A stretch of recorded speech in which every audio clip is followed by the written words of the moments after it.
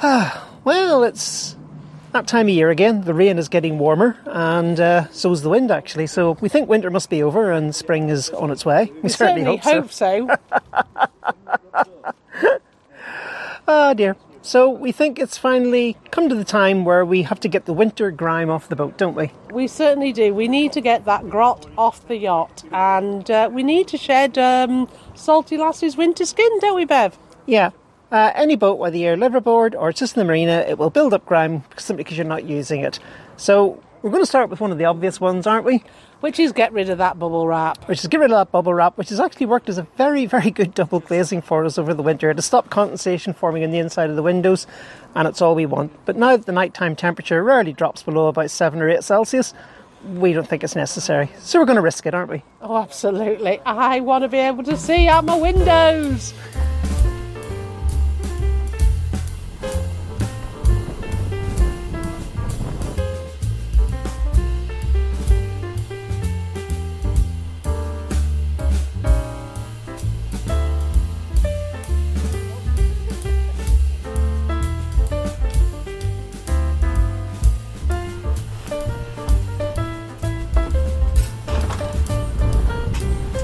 So while we're cleaning and getting rid of this, we're going to salvage what we can, like the aluminium poles, but the bubble wrap, it just gets trashed.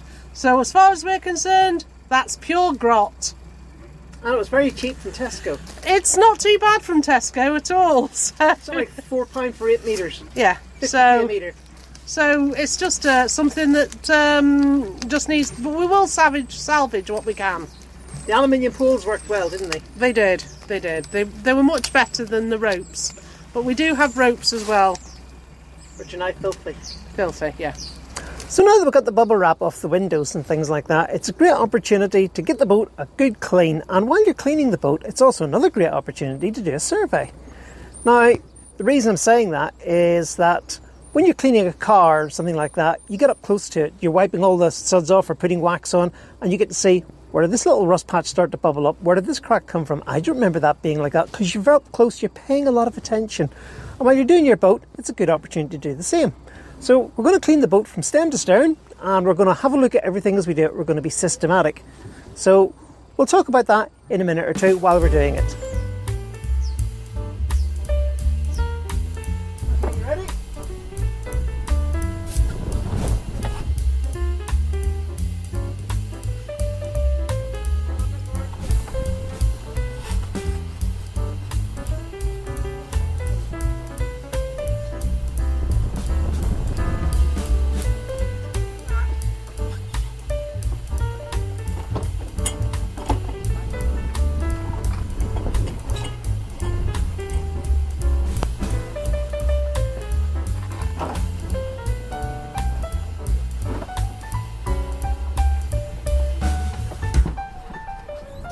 So what I'm going to do now is take this horribly green line off. You can see, if I put bits of the line beside it, you can see the difference in colour. They're absolutely outrageous. Lines just go green over the winter. But I've got to take it through this double pulley. There's a stop here and a pulley here. And so I've got myself 2 mousing lines handy. And I'm just going to take this bowline out. And then what I'm going to do is take my mousing lines and tie them to the bowline. Now they've got to go around these things, as you can see. It's like that. So it's just a case of, you can't joint them like that because they won't fit. You've got to joint them like that and just let the tape do it nice and gently. Otherwise it just doesn't go through. So I've got some nice thin whipping tape here. I'm just going to take it and just put that and just keep going. It doesn't have to be a perfect joint, you just have to make sure this does not come off before you're ready for it to come off. So, something like that ought to do. Give it a wee pull, seems good to me. Now it's probably not a bad idea to give it a wee twist to get it around the pulley, but here we go. This is either where we have great success or horrible failure. Just bending the whipping slightly, get a bit of a curve on it. Like so. Come on. And it's through. So we're good. That's that one done. And then I just repeat the procedure for the next one.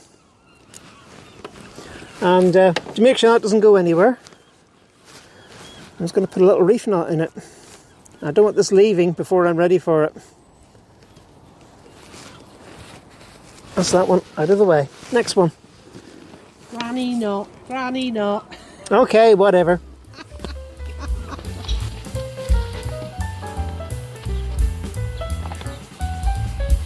3, 2, 1, come on. 3, 2, 1, clap. I'm rubbish at the clapping, it has to be said, I'm rubbish. You seriously haven't got the clap, have you? I haven't got the clap at all, but never mind. Now, if we were wise, Beverly and I would actually strip the boat at the beginning of winter, and then we wouldn't have to clean all our lines like we do. But I have to tell you, it's a case of hope over reality. I always hope that Beverly and I can go sailing during the winter, but the reality is that we haven't been able to do so. So yeah, a lot of people take the sails off and strip the boat, but this is the way we're doing it because I'm always hopeful that we can go sailing. So there's lots of different reasons that you survey a boat. Now currently this particular survey that Beverly and I are doing is because we're looking at the damage from winter. You know, there's lots of times that the boat is offset to the wind. When you're at anchor, the boat will always point to the wind. But while you're in a marina, the boat can't move to the wind. So it means that lots of damage happen. Like we've already had damage on our solar panels. So we're taking this opportunity to look at damage on our boat. The other time that Beverly and I have done a survey is when we were actually buying our boats. We actually did a little mini survey of every single boat we went on. We actually did our own little mini survey of every single boat we went on. And the reason we did that is if we could see a problem, then we were going to reject that boat. You know, why pay a surveyor to be told that the boat is no good? Find out what things that you can look at and survey yourself. And that's why we surveyed our boats when we were looking to buy.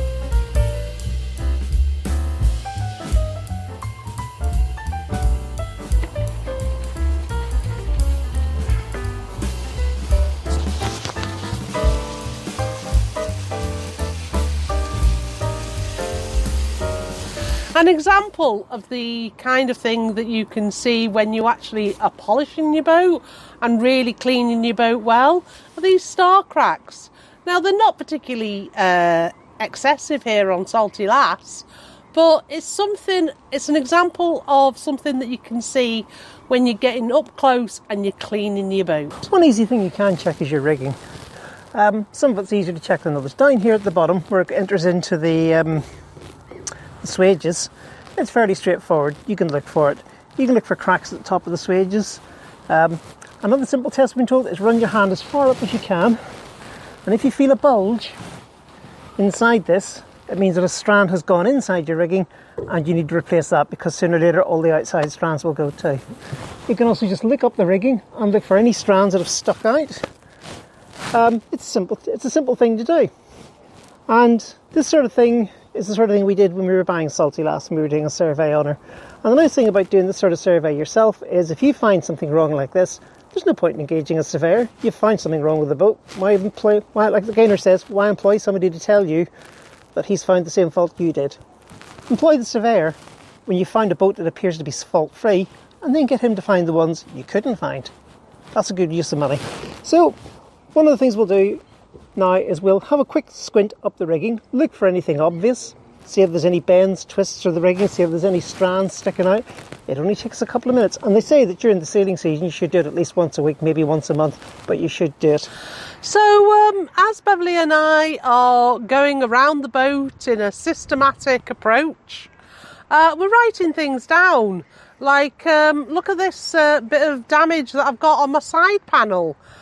From winter wear, really.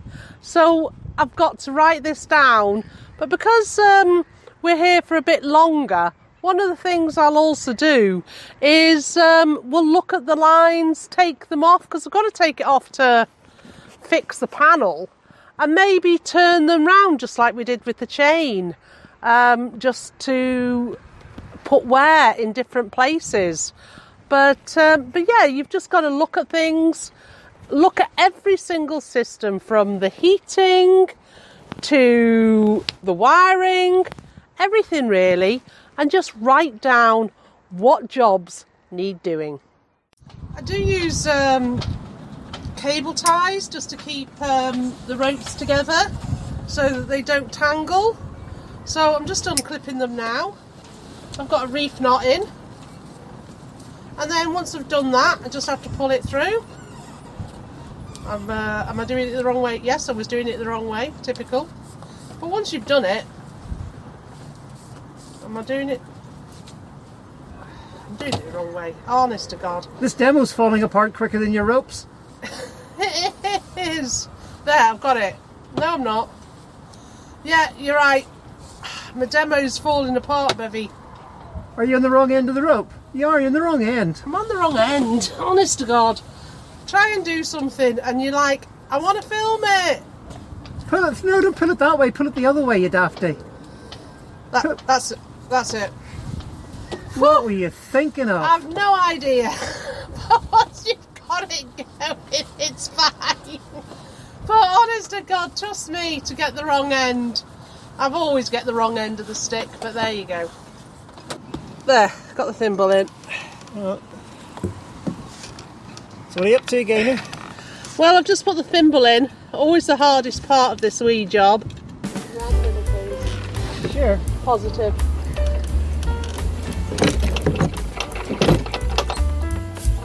Okay. Okay. No. Pass me the end. Always keep me the end. Yeah, no, do you know where the end is? Yes, it's over there somewhere.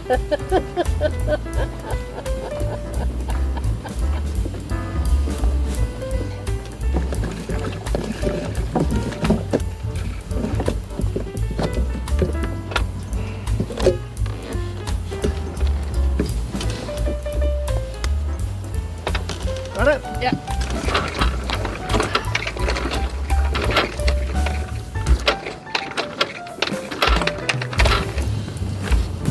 That feels good, doesn't it? It does. Another little issue we've come across, two little issues actually. One is our life raft little emergency hook thing, our hydrostatic release, had released. But another problem with it is this is now out of date and also needs replaced. So that's another little thing we have to look for. While I've also been here, we've noticed that these seizings on the shackles are looking a bit crusty. They've been on there for quite a few years, so I think what I'll do when the weather's a bit better, because it's blowing a bit of a hoolie at the minute, is I'll cut these off and I will re-seize them. It's not a big job, it takes a couple of minutes for each one. And you know what? I think I'll just do every shackle on the boat, because these things under vibration can work loose. So one of my inspection items is to look at all these shackles as we're doing the boat, make sure that none of them are deformed or cracked, and see if any of these seizings have gone. I'm not happy with the seizings, I'm just going to change them all. So once you find problems, of course, and it seems like an odd question to ask, should I fix it? Because the temptation is to say, no, it's not really that bad a problem, I can leave that for a bit, because if I decide to fix this, I'm going to miss out on some of the sailing season. Well, the truth is that if the problem is bad enough, you might get away with it and you might not. For example, say you found a couple of strands of rigging wire that were sticking out and you thought to yourself, well, if I try and fix this, I'm going to have to pay for a lift out, I'm going to have to pay for yard time, boat's going to be in for a bit, I might be a month or something like that, I'm going to lose part of the season, I might use all my holidays up, I'm not good to go sailing. What I'll do instead is, I'll sail, I'll go carefully and not strain the rigging, and then the boat can go in the yard afterwards. You might get away with it, you might not. To fix the rigging will cost you money. To fix a broken mast will cost you a lot more money. It's a bit like what we said a couple of episodes ago about calling the RNLI, or any problem really. The earlier you fix it, the less it will cost you. So while going over your boat like this has the potential to completely ruin your sailing season, it won't ruin it as badly as if it goes really, really wrong and your boat winds up breaking, and maybe breaking in some out-of-the-way place. If you find something wrong with it here in your local area, near your home marina, you will know where the mechanics are, you will know where the parts are, and you will know people who can help you fix it. If you're in the Outer Hebrides, there mightn't be anybody near you for like 20 or 30 miles. What are you going to do? So, get your boat checked, go over everything, make sure everything's working, do a couple of test sails. Don't come back and say, oh look, lovely sunny morning, let's hoist the sails up and go 100 miles. Boom. Don't do it that way. Take it out for a little test sail. Just a weekend or two in advance. Get your sea legs sorted out, get the boat sorted out, make sure that everything works. Like the diesel heater doesn't switch on, because if you get cold out there, you're going to want it. So don't take the chance. Use this opportunity, this pre-season opportunity, to go over your boat, survey your boat, have a good look at it, try and find things that are wrong with it, try and get them fixed. And in that way, when the sealing season does come, you can go out and enjoy yourself knowing that everything on your boat is working well.